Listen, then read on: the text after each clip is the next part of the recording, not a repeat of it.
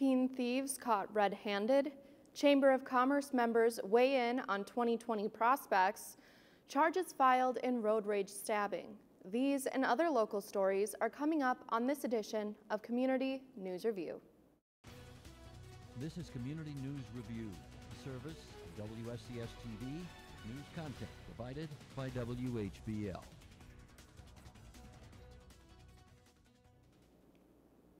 I'm Maddie Pfister, and this is Community News Review for Tuesday, February 4th, 2020. Two teens were arrested over the weekend after being caught red-handed breaking into garages and vehicles in Sheboygan. Police say a Sheboygan resident reported the juveniles trying to get into their garage and that they had been scared off. Officers found the juveniles and learned they had entered several vehicles and garages, and they had stolen items on them when they were arrested. Police are reminding people again to make sure that their vehicles are locked and that nothing valuable is being left in your car at night, and that installing motion-activated lights would also help deter would-be thieves. Members of the Sheboygan County Chamber of Commerce have weighed in on economic expectations and plans for 2020. Results of the 2020 Business Outlook Survey were released during January 23rd meeting and published by the Sheboygan Economic Development Corporation this morning. The survey shows that 52% of the Sheboygan County businesses expect to expand employee numbers during 2020. Down from 59% last year.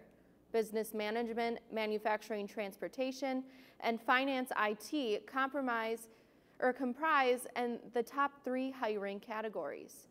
A majority of the respondents expect some wage growth this year, mostly between 1% and 5%, and talent recruitment, competition, and talent development were cited as top three challenges facing local firms. 80% said that they recommend moving to Sheboygan County to a friend. A 37-year-old Two Rivers man will spend the next 15 years behind bars, followed by 10 years of supervised release. Clint Blaha was found guilty of possessing with the intent to distribute over 50 grams of actual methamphetamine. Blaha was monitored for interstate wire transfers and his travel surveilled by the Manitowoc County MEG unit in May of last year. And in July, Blaha was arrested in traffic stop that yielded over 77 grams of meth. A search of his residence revealed another 1¼ pounds of crystal meth packaged for distribution. In pronouncing sentence, Senior District Judge William Greisbach noted the serious nature of Blaha's offense and the need to send a strong message of deterrence to anyone who might attempt distributing drugs in Northeast Wisconsin.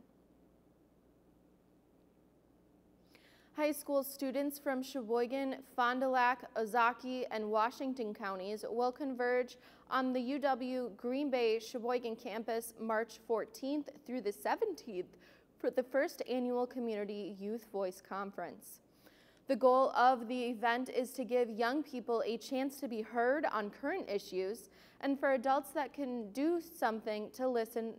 Facilitators will help those attending to develop presentations to be shared with others, such as the county clerk, Safe Harbor, and partners from Inspire Sheboygan and Washington counties and the Sheboygan Aging and Disability Resource Center.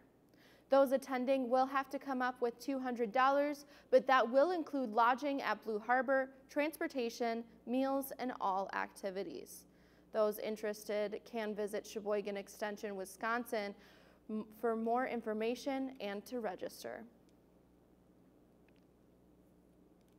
Sheboygan residents are being encouraged to help shape the city by participating in the City of Sheboygan's annual community survey.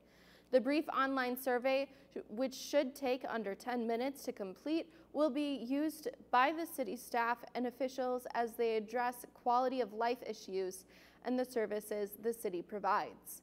The survey will be available online until February 23rd, and as an incentive, the chance to win $100 in Sheboygan County Chamber cash is being offered for completing the form. And finally, an Iola man faces charges for allegedly stabbing and killing a man during a road rage incident. Bradley Trinwith, 42, of McGuanago, died at Wapaka's Theta Care Hospital after being stabbed in the neck during a fight. According to a criminal complaint, Tyler Knutson, 23, of Iola, has been charged with first-degree intentional homicide in the death. Prosecutors say the fight followed a road rage incident near downtown Iola. Both Knutson and Trinwith were passengers in the vehicles involved, and those vehicles pulled into a nearby driveway where the fight ensued.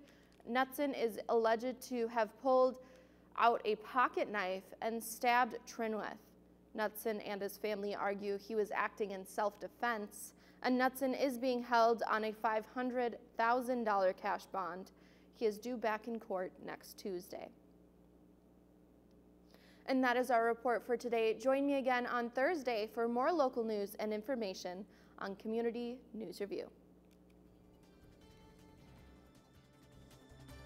News content for this program provided by WHBL in cooperation with WSCS TV.